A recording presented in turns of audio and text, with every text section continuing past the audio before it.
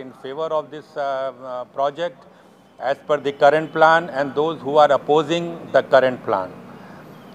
Okay, so that should be the objective so that the public and also the decision makers on both sides, in this case decision makers in Kerala government and decision makers in railway board, they can also listen to the objections and opposition to the proposal, and they can seek clarification and hope that, so that it will help them in moving forward with this thing.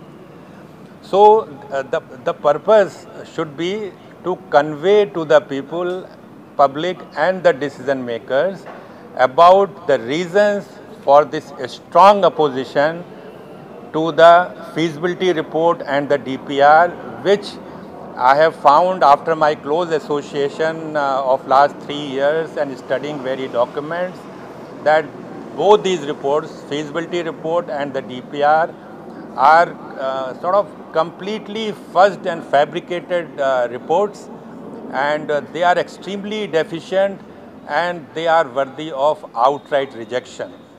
So these are very strong reasons, So the purpose of this was to convey so that we can answer questions of the people and the decision makers.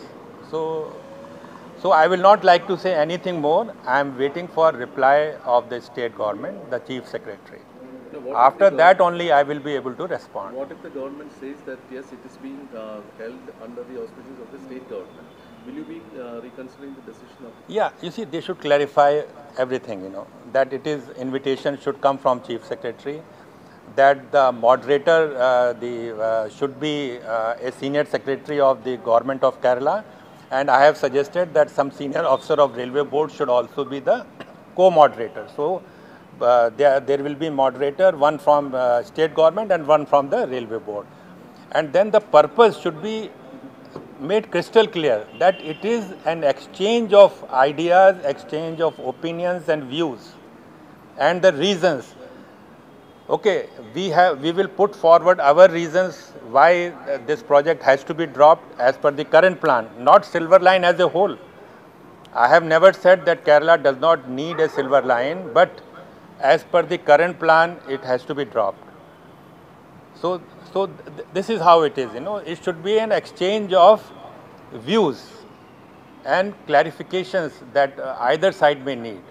And I have also said that the people, the experts of Sistra who have prepared this feasibility report and DPR, they should also be present in the audience, so that if any of the panelists and the moderator want to ask questions about the work they have done, they can respond then and there. Now, the government has, earlier they had decided on Joseph P. Thomas on this. Now, he is not there in the scheduled discussion. Or do you feel that there is a political pressure on the government or the KRL to drop him?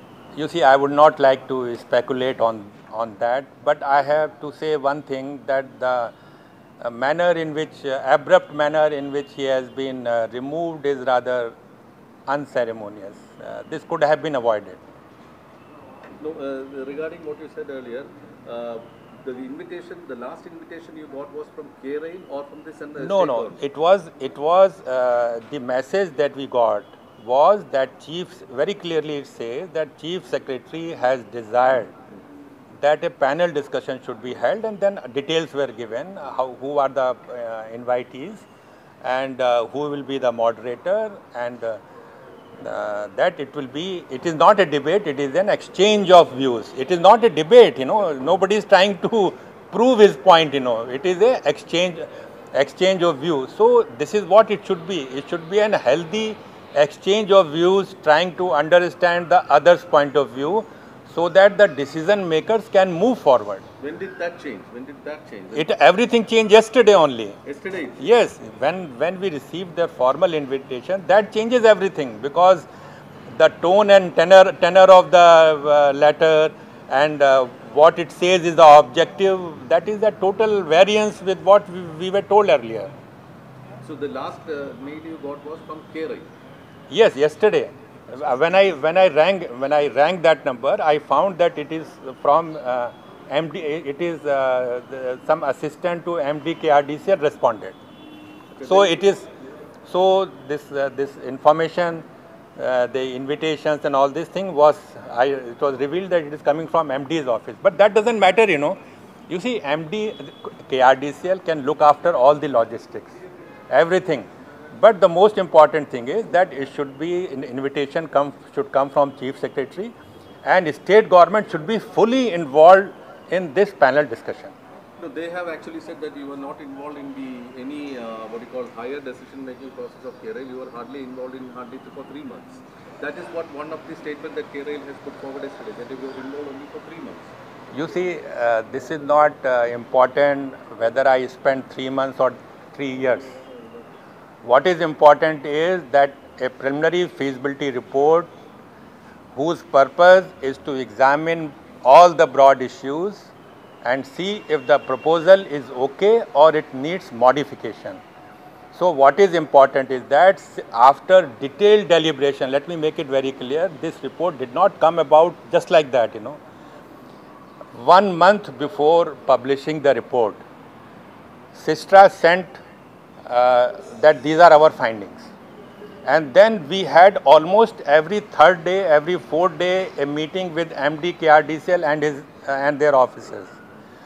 Then we sent draft chapters also to them, so that they can offer their comments. And of course, MD KRDCL was visibly and plainly unhappy that we are saying that you should consider broad gauge, and that real estate development should be de-linked from the alignment. Alignment should not be taken outside the city. So we considered all the objections, comments, opinions of KRDCL, sent them draft chapters. We held discussion with Sistra headquarter also, and finally the report that was submitted is the unanimous report of Sistra. And after that, there is a lot of, you know, disinformation going on. That report, they are saying it is the report of Alok Verma. So this is absolutely stupid, you know. This is, you see the report, it is the report of Sistra as per the contract, you know. This is the report they were required to submit. And one thing important to note is that Sistra, after I left, MD KRDCL sent a 7-page, you know, letter, you know, that this is wrong, this is wrong, this is wrong. But actually all these issues had been discussed. So MD KRDCL is saying that later on Sistra rejected the report. Now the point is, where is the revised report? There is no revised report. It means that the report which was submitted on 20th March is the final preliminary feasibility report. So please beware of this disinformation, and it shows what is the intention of these people, you know. They don't, KRDCL, I am sure is not interested at all in a fair and proper discussion.